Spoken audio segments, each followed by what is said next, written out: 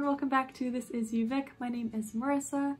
Yes, I moved again. We have another background. This is the third place that I've been making videos in the last year. Bear with me, it's fine. Anyway, today I wanted to recap a Wellness Week event that I attended for you. Essentially, the heart-to-heart boils down to bringing an issue that you want clarity on with a spiritual perspective.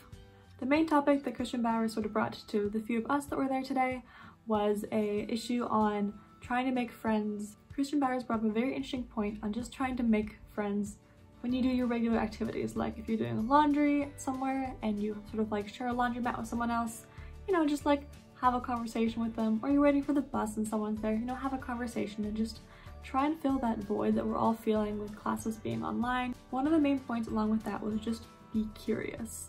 Being curious opens doors. Straight up, being curious opens doors.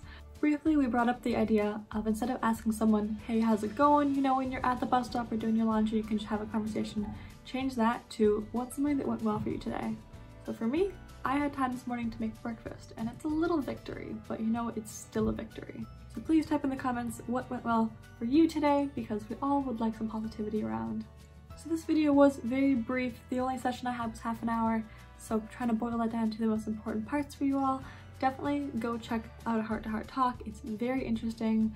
You all get to share your perspectives, and it's really a community, like a very small community to build at once, because you get to know each other pretty deeply, pretty fast. So definitely go check out a heart-to-heart talk when you have the chance, and please enjoy the rest of your Wellness Week hosted by UVic. We'll see you in the next video.